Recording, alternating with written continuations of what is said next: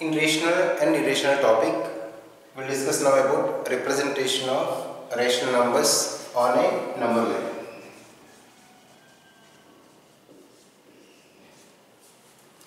How to represent a rational number on a number line we'll see now. So I am taking three examples. For example, 2 by 3 and minus 4 by 3 and one more is 3 1 by 2. Okay. Now these three are the rational numbers because numerator and denominator p by q form. Previous topic we discussed. 3 1 by 2. This is in the form of mixed fraction. This is proper fraction. This is negative improper fraction because minus if we take out 4 by 3. Numerator is bigger than denominator because negative sign is apart. 4 by 3. To represent these three numbers on a number line, first you will see the number line 0, 1, 2, 3 and so on. 4. This side is as it is negative 1, negative 2, negative 3. So with equal distance the numbers are there. First one is 2 by 3 I need to represent on this number line. Here important thing is any proper fraction that should be between 0 and 1. Any proper fraction should be between 0 and 1. 2 by 3 is the proper fraction. So that should be less than 1 and more than 0. So in between these two, what we should do? 2 by 3. Here denominator is 3. So between 0 and 1, you should make 3 equal parts. You should make 3 equal parts. 1, 2. 2 lines if you make, 3 parts will come. 1, 2, 3. Parts should be 3, not lines. Right? You remember that. If you draw 2 lines, it becomes 3 parts. 2/3. Now after 0 it comes. This is 1/3, 2/3 and 3/3. That is 3 by 3 is 1.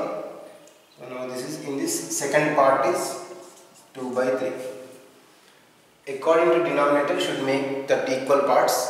Now as the numerator says number, that part is that value. Actually if you observe, this is 0 by 3. 0 by something is 0. Now this is 1 by 3, this is 2 by 3 and this is 3 by 3. As you know 3 by 3 is 1. 3 divided by 3 is 1. So 1 by 3, 2 by 3, 3 by 3. According to denominator we should make parts and we have to represent as numerator the particular part.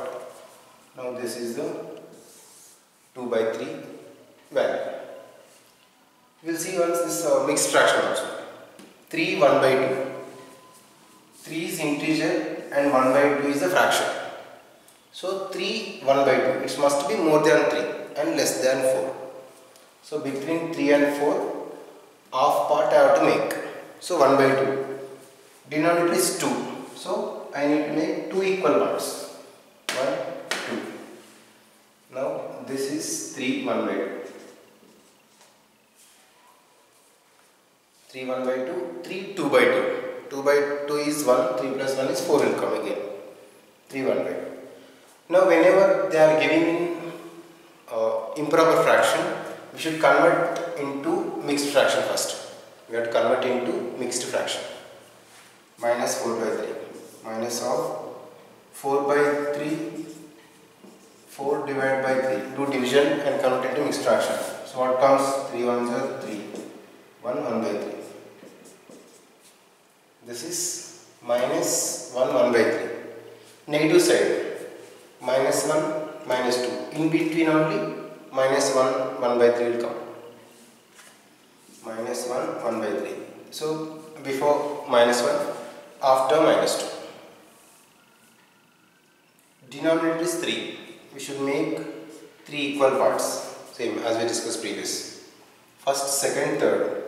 Now from right side you have to count. This minus 1, 1 by 3.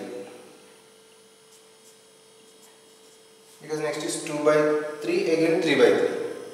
So you join to this. Minus 1 by 3, minus 1, 2 by 3, again minus 1, 3 by 3.